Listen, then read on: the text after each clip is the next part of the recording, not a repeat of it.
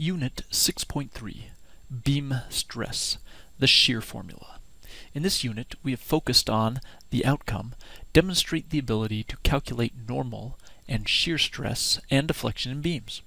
In this lesson, we will focus on how to calculate shear stress at any point on the cross-section of a beam using the shear formula. First, let's introduce the shear formula. The formula is shown. It is tau, the shear stress, is equal to VQ divided by I and T. Now let's define these terms. Tau is the shear stress at a point on a cross-section. V is the internal resultant shear force that is acting at the point where we are evaluating shear stress. We can get the internal resultant shear force from the shear diagram. I is the moment of inertia of the full cross-section about the axis that is perpendicular to the internal shear force. T is the member width perpendicular to the shear force direction at the point where stress is being evaluated. Q is equal to this expression here, y bar prime times a prime. We will spend some time defining these terms in just a moment. I will demonstrate how to use this shear formula with a simple example. Let's consider a simply supported beam with a single point load applied at its center. The dimensions are shown and the magnitude of the load is shown. If I was to draw the shear diagram, it would look like this. At the left end we would have a 50 kilonewton increase in the shear diagram as a result of the reaction at the left side. It would remain constant to the center of the beam where the 100 kilonewton point load is applied, taking us down to negative 50 kilonewtons. It will remain constant until the right end of the beam where we get to the other reaction and bump back up 50 kilonewtons to 0.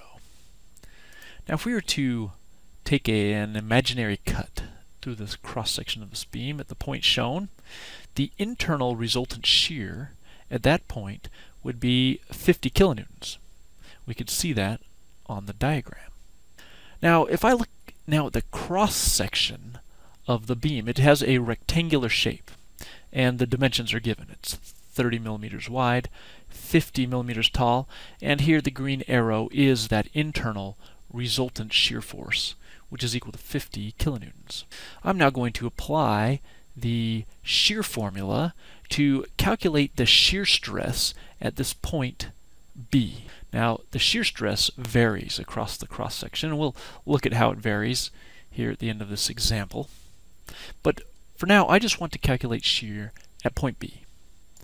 Now it turns out that the shear at point B is the same value as the shear is anywhere on this dotted line. We can state that on a line on a cross-section which is perpendicular to the shear force, the shear stress at any point along that line is uniform, and it can be calculated with this equation. Now the first step is to find V. V is the internal resultant shear force acting on the cross-section, and it is 50 kilonewtons or 50,000 newtons. Next, let's find I, the moment of inertia. The moment of inertia is the moment of inertia for the whole cross-section about the neutral axis, which is perpendicular to the internal resultant shear force. And because it is a rectangular cross-section, we will use the equation for moment of inertia, the base times the height cubed divided by 12. That's shown here. The base is 30 millimeters or 0.03 meters. The height is 0.05 meters. It's cubed divided by 12. Next, let's find T.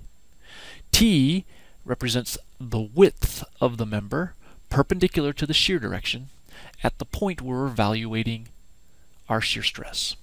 So that is, we're evaluating shear stress at point B, so we look at the width of the cross-section at point B is 30 millimeters or 0.03 meters.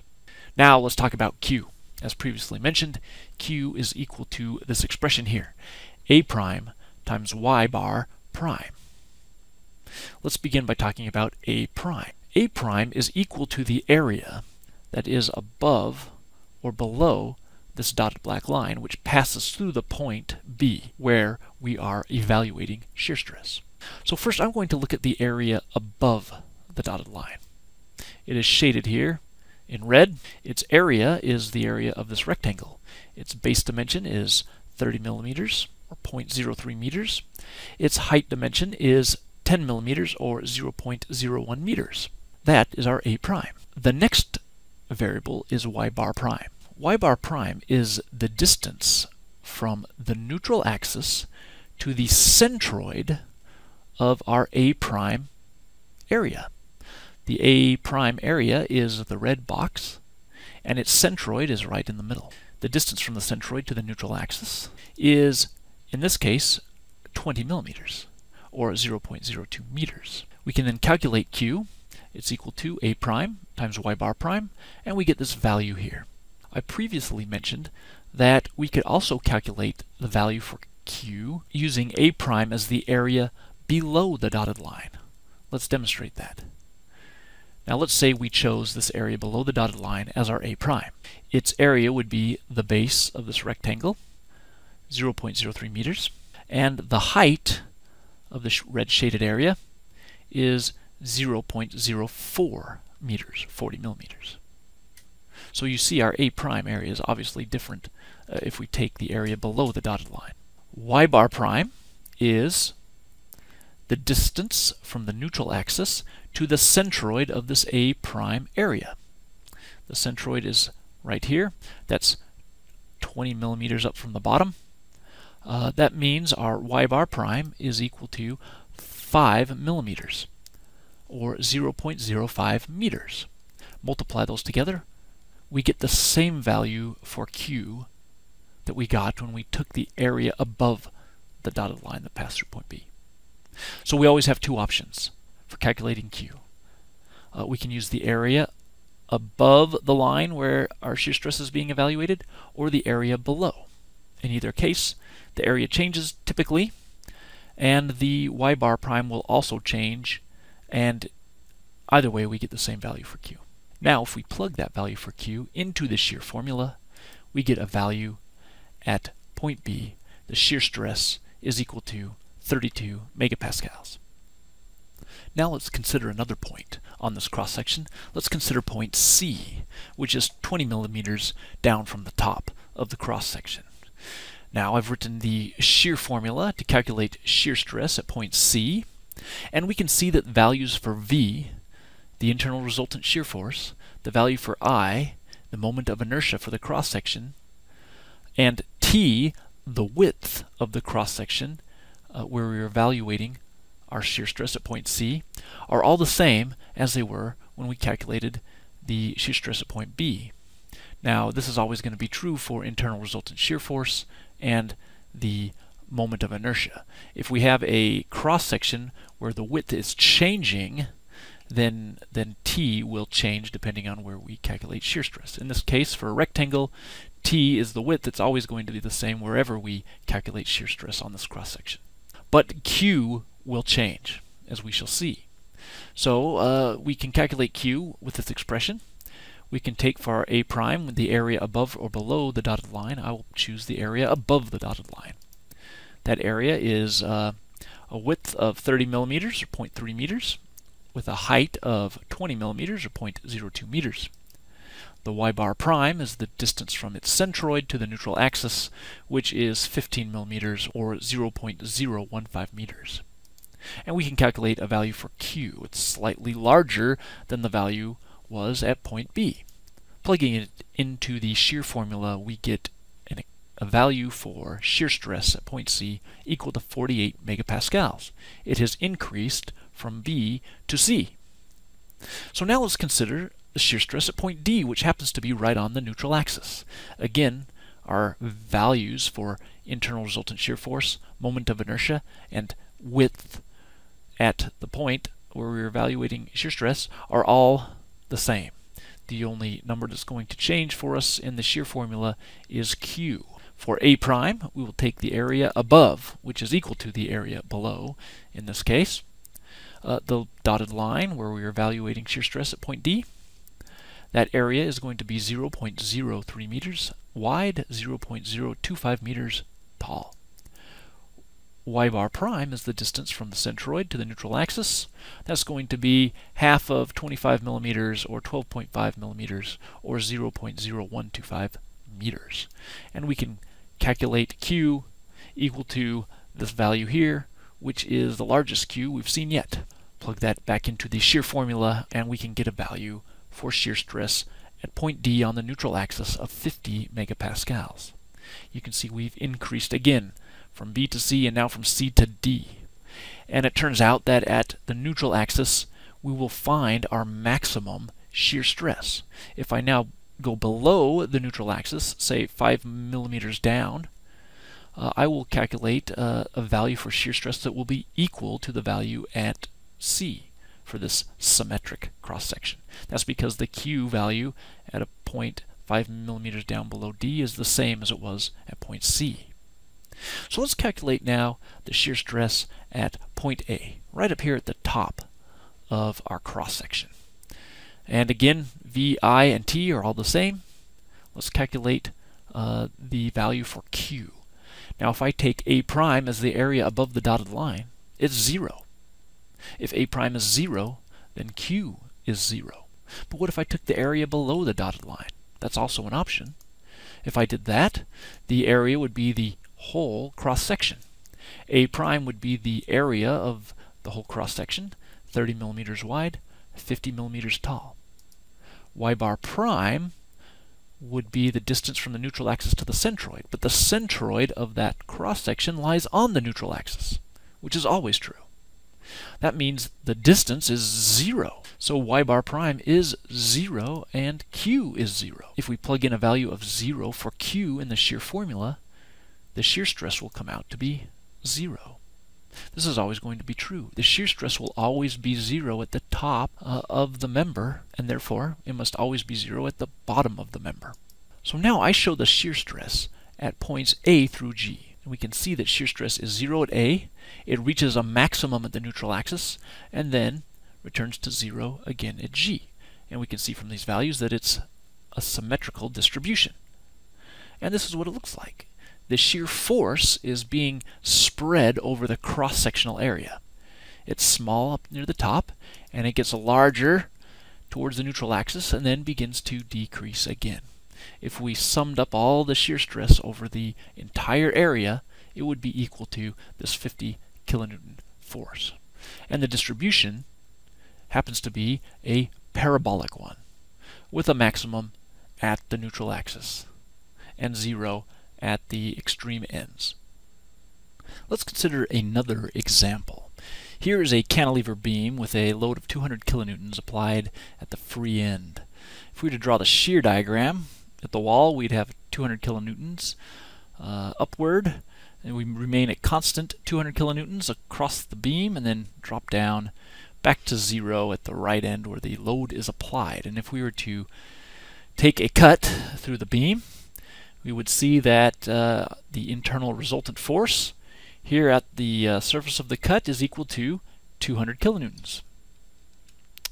And let's say the cross-section of this beam is an I shape, which is pretty common for beams. And we want to evaluate shear stress at these 5 points. A and E are on the top and bottom edges of the beam. B and D are right at the point where the flange piece intersects the vertical web piece. And C, we'll say, is right on the neutral axis. And we're going to use the shear formula to calculate shear stress. Now, in the shear formula, the first term we have is V, that's the internal resultant shear force. We'll say that's 200 kilonewtons. And the moment of inertia will be the moment of inertia of this whole section. And that can be calculated by taking the moment of inertia of a rectangular block that is drawn around the perimeter of the beam and subtract out these two rectangular blocks on either side of the web. We can do that because both of those shapes share the same neutral axis. And we can get a moment of inertia as shown. First of all, let's consider points A and E. They lie on the extreme ends of the cross-section, and they will have a shear stress equal to 0, because we can consider that Q, for each of them, if we consider the area above point A or the area of the cross-section below point E, is going to be 0. So Q is 0, and therefore shear stress is 0. Now let's consider point B. Now the area above point B, that's our A prime area in our Q formula, that's the easier area to calculate, because the area below point B is this inverted T shape, and that'd be a little bit more computational effort. So let's consider the area above. The area is the area of this blue rectangle, a base dimension of 0.2 meters, a height of 0.02 meters, and the y-bar prime is the distance from the centroid of that blue rectangle to the neutral axis. It's 150 millimeters from the neutral axis up to point B, and 10 more millimeters up to the centroid. That's 160 millimeters, or 0.16 meters. And we get a good value for Q sub B. It's 6.4 times 10 to the negative fourth meters cubed. Right at point B, we get an abrupt change in T. Just above point B, the width, T is the width of the flange, which is 200 millimeters. Right below point B, the T value is the width of the web, which is only 20 millimeters. So let's consider both. We'll take the shear stress at just above B, I'll call it B plus. We'll put in the value for T of 0.2 meters. And that gives us a value for shear stress of 2.56 megapascals. Now for the point just below B, I'll call it B minus, the T value for T is 0.02 meters. That gives us a shear stress of 25.6 megapascals. So we see a considerable jump in shear stress when we go from a large flange to a small web. And at point D, we will get the same values, because this cross-section is symmetrical about the neutral axis. So now let's consider point C. For calculating the shear stress at point C, we will use the area above or below, the line drawn through point C, and the area above is shown by this blue T. We can break this area into two separate rectangular areas. We'll call this one 1, we'll call this one 2. And we can calculate our value for Q, for calculating shear stress at point C, first by taking the area, that's our A prime, of piece 1. That is this rectangular block that represents the flange. And multiply it by its y bar prime, which is from the centroid to the neutral axis, which we previously found was 0.16 meters. Then we will add to it the product of the A prime y bar prime for piece 2. Its area, the area of piece 2, is 20 millimeters wide, or 0.02 meters, times 150 millimeters tall, or 0.15 meters. And its y-bar prime value is from its centroid to the neutral axis, which is half of 150 millimeters, or 0.075 meters. And we get this value for Q, which we can then put into the shear formula and calculate the maximum shear stress, which is at the neutral axis, is 34.6 megapascals. Here I've listed the values of shear stress. We can see that it starts at 0 at the top, increases, there's a dramatic jump as we move from the flange to the web, and then we continue to increase to our maximum at the neutral axis at point C, and then it's symmetrical below that. If we can visualize what that shear stress looks like, we can replace the shear force, which is acting down on this cross section, as a spread out shear stress over the surface. Small at the top, increasing to the neutral axis, then decreasing to the bottom. And the distribution would look something like this. It's parabolic from A to B, then the abrupt jump, then it continues in its parabolic form to a maximum at the neutral axis, and symmetrical below. And we're done.